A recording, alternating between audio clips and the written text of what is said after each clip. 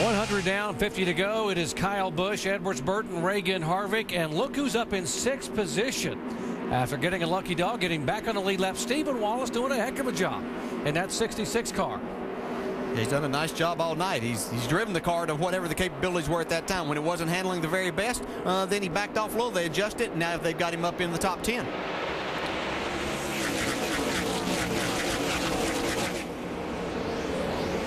Kyle Busch just been so good on these restarts. These guys can't even really get to his bumper. They get down into here. This is where Carl has had a difficult time. This is where Kyle really kind of stretches it out. He goes through the corner so fast and carries that speed off the corner then, and that's the last they see of him.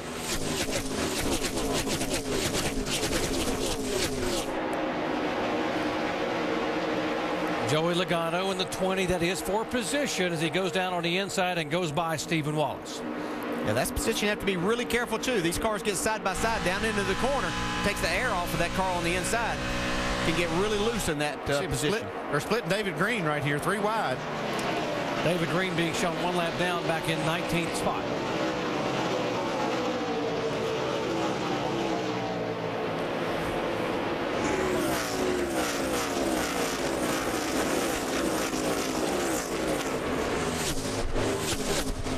Give a call to the 11 car, Scott Lagasse. You see him there, the highest running rookie competitor right now. He's being shown in the top 10. This would be his first ever top 10 finish in the NASCAR Nationwide Series. Vince. Well, Scott Lagasse qualified 23rd, and he was very disappointed with that. They thought they had a much better car. In fact, he said it felt even slower than 23rd. He said, but hey, we'll look on the bright side. At least we can get the Hard Charger Award. He might just get it. He is having an outstanding run, and of course, competing for the Rookie of the Year. Not bad for his first run at a nationwide start here in California. Look at Brendan Gaughan, left side of your screen. He's headed to Vegas early. Look at that car going way up across the racetrack. He's been on pit road 4 or 5 times there on that last caution. Adjusted on this car. Looks like he's done something to help it a lot. He's got this thing really working in this top groove. Yeah, don't look now, but Brian Vickers, after that spins, got back up to 8th spot and trying to pass Joey Logano for the 7th. Vickers on the bottom. Here goes the Chevy of Brendan Gaughan up high, and they're squeezing up in front of Logano. That was 2 different lines in trying to pass Joey Logano. Wasn't Vickers down on the apron and Brendan Gaughan up there right against the wall? That's what I love about this racetrack. It has so much room and such a wide racing surface, and that's not wide enough. They use the apron. 75 feet wide, this racetrack here in California, and a 15-foot apron.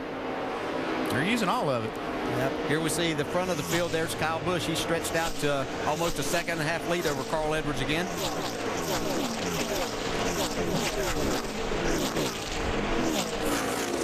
See Logano now trying to work that high groove. Yeah, he was getting past when he was running on the bottom and a lane up, so he decided to try something different. He saw Brendan Gaughan utilizing that. Shannon? Joey Logano right now saying that car is bad tight. But you guys were talking a little bit earlier about how well Kyle Busch is doing here today, and of course the teammate Joey Logano a little bit further back in the field. I spoke with Dave Rogers, crew chief for Joey Logano this week. He told me that they have a new approach coming into this season. He said last year he used to try to put Joey in the car with either Kyle or Tony Stewart setups. He said this season I'm going to let Joey do what he wants to do. I will adapt the car for Joey. It is his ride. That's always the best approach, I think. You know, when you got a rookie driver, sometimes they don't really know what they're looking for, so you try to just lead them in the right direction and maybe put a setup that a veteran has developed. But Joey's got enough experience now, knows what he's looking for in the car, and I think that's a good approach. And in fairness to him, last year, DJ, you know, he could focus totally on the NASCAR Nationwide car. Now he's full-time in Cup, so he has to go back and forth. That's got to be tough on anybody, particularly when you're 18 years old. Yeah, it is difficult, but what they're trying to do is just get him seat time, and that's going to benefit him more. You heard him talk about his car's very tight right now. He's moved up the racetrack.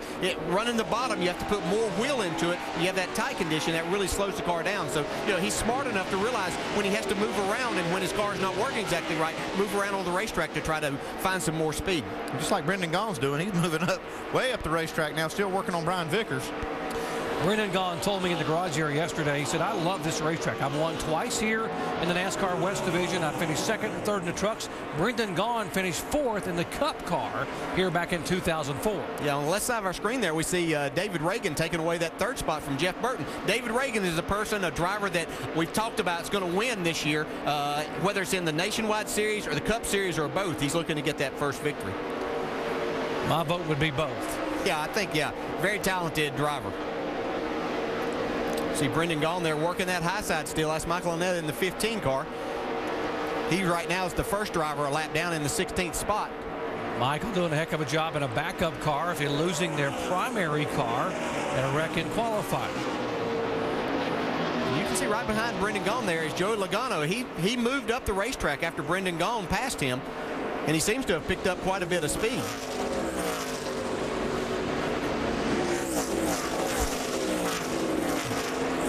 Brendan Gaughan going home next week to Las Vegas. He will be our in-race reporter. And boy, if he can get his first top 5 finish, he'll be pumped. He's pumped anyway. He's pumped anyway. I was down in the garage yesterday and talking to him. It's so much fun talking to him. I mean, he just has so much enthusiasm and appreciation for this opportunity that Rusty gives. We were talking about the paint scheme, how close it was to Rusty's car there in those days, and he was just so pumped about that. As we see this battle ongoing for the 3rd spot, Jeff Burton trying to take it back from David Reagan. Top groove seems to be the way some of these guys are using to be able to make the pass here in the late lap. Yeah, they're just looking for anywhere that their car will go fast. See Burton, he was trying to make that pass down on the inside. But David Reagan's making that middle to top groove work a little bit better. See, he carried a lot more speed down the straightaway by utilizing that.